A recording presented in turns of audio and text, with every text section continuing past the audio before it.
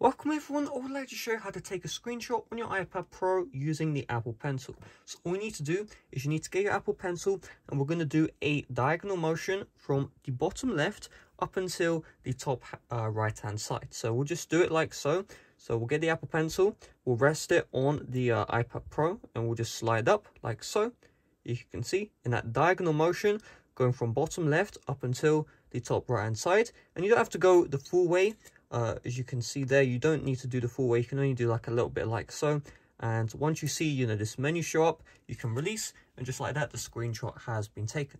Now you can do this in a quick motion, so you just quickly slide up. You can see just like that, this menu shows up. And of course, you can use the Apple Pencil to annotate the picture, all that good stuff. And when you're done, you just tap on done. Either save to photos, save to files, or delete screenshot.